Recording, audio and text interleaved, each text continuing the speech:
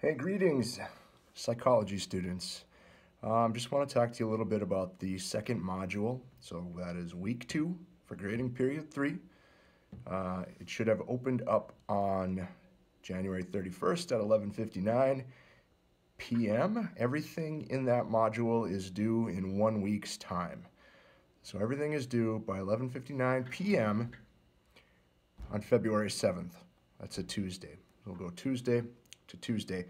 All right, a few different things that you'll be doing this week. There are 2 videos that you're going to watch, and each video has a set of questions that go along with it, kind of like a viewing guide. And the first video is called Understanding Research, and the second video is Research Methods. Research Methods. You will also have a short reading with questions on experimental studies, and then I am asking that you actually participate in some psychological research. When I went to college in the early 90s, the psychology department at the university would often have, research and studies, and they would have you come in and sign up for these things, and sometimes you'd get paid for it. And you'd have to go to the college in person. Well, now they can do a lot of psychological research, right over the internet. And so what I'm going to do is I'm going to give you 3 sites to look at, and I want you to choose 3 different studies that you'd like to be a part of.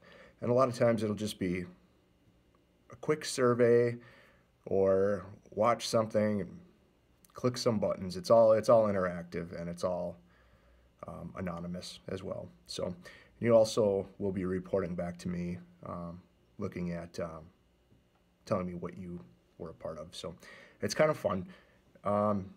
Next week we will talk about ethics in research, and we'll actually spend the whole week talking about ethics in research, and we'll be looking at something called the Stanford Prison Experiment, a very famous psychological study.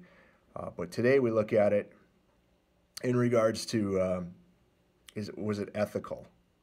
Was it ethical to set up essentially was a fake prison at Stanford University, and have people act as jailers and have people act as criminals that have been convicted. So if you have any questions about anything, feel free to contact me. Shoot me an email, call me on the phone, stop by the ALC, and I'll be glad to help you out with anything that you need. All right, take care and have a great week. Bye.